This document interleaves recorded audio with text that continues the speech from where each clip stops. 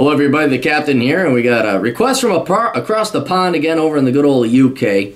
Young man writes, wants to remain anonymous, and he's written several emails, so we'll kind of put them all together here. And this is for those of you who are accounting majors or studying accounting and want to know what subsegment of accounting to go into. I guess only in the UK, because that's what I looked and researched into.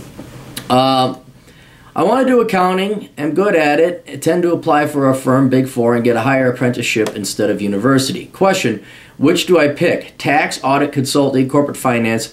Which one pays the most? How much will this cost? All right, I don't know how much it's going to cost because I don't know what your tuition fees over in the United Kingdom or what school you're going to go to.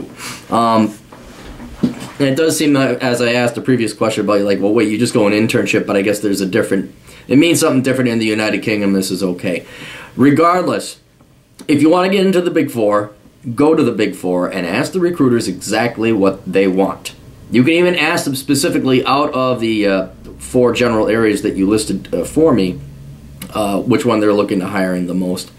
And then you also said, well, I wouldn't mind going with one of the big 8 to 10. Is that a mistake? Well, here's the thing with the Big Four. This is what I've heard from everybody, both the United States and the United Kingdom. It's reputation, and they totally fucking take advantage of it. I wouldn't say they take advantage of their employees, but it's like, if you want to go work for a Fortune 500 company, you just have to work for a Big Four. When you get to the Big Four, it's no more challenging, no more interesting, actually a little more boring than it were to be working for a regional or one of the 8 to 10 accounting firms.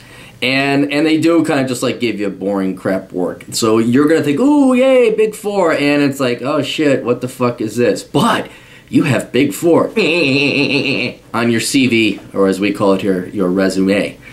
So while people are jerking off because you have Big Four on your resume, I mean, it depends really what kind of life you want. I mean, I'm not saying you can't have a fun life with the Big Four, but they work you hard, man. They really do.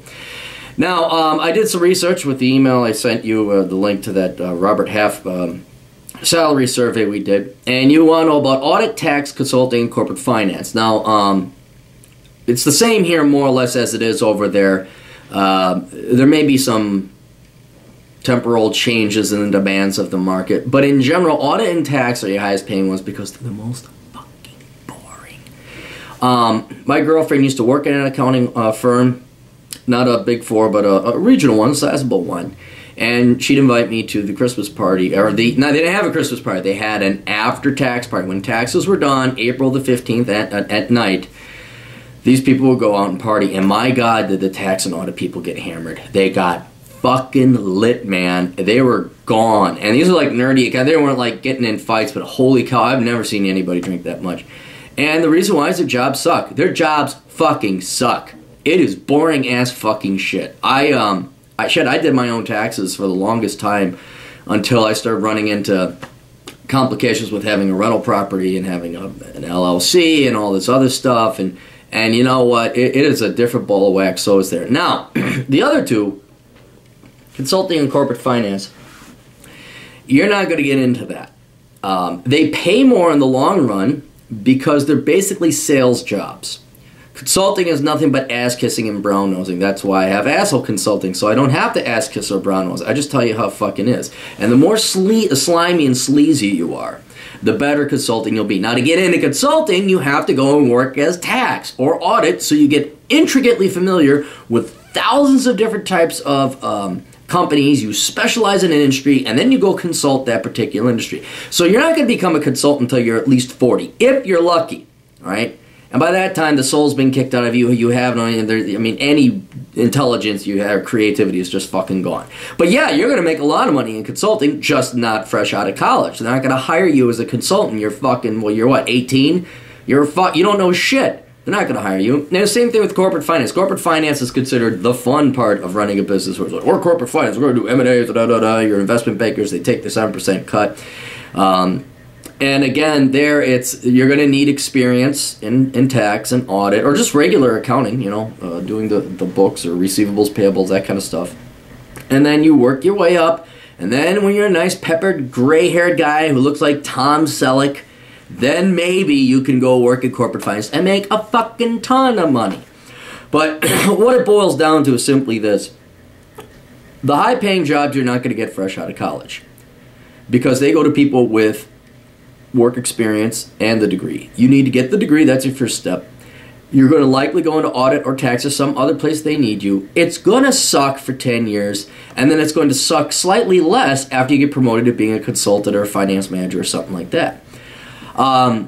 So be really, really I mean, I'll tell you this. My girlfriend went from big time tax. She was in tax. And you're like, fuck this, I'm done. And she's just happier being the company accountant, where it's like, and then they ship all that shit out to do the taxes. They ship that out to a CPA or a certified accountant, whatever the equivalent is in Britain. So just kind of be prepared for what you're getting into. I'd go talk to some accountants who work in audit and tax or other subfields of accounting. But yeah, man, it's that. And I know they say, you could become a consultant, you could become an accountant, and they may even call you a consultant. Like Accenture, they used to be called Anderson Consulting. I had buddies who were like 23, 24, and they were consultants. They were fucking lackeys and lapdogs for the fucking real consultants. They're like, yeah, do this, you're a consultant. It was like data entry, fucking bullshit. You were a consultant, nothing. You're just a fucking data entriesman. So, so that's what I do. But just to answer your question very directly, tax and audit, because they suck. Just go to an account and say, what sucks and what do you pay most for? And that's where I sent you that salary guide so you get a more numerical idea. But that corporate consulting and the corporate finance and that kind of thing and the wheeling and dealing, that doesn't come until you got nice peppered gray hair in your beard and you've sucked enough penis and you bent over your ass for enough cock to be shoved up it, then you could become a consultant. And I, just as a guy who's been down the finance road before and talked to, doesn't seem like it's worth it. But that's for you to figure out in your own life. Hopefully, it did provide you a little bit of guidance and a little bit of numerical, empirical data there to help make your decision. Toodles.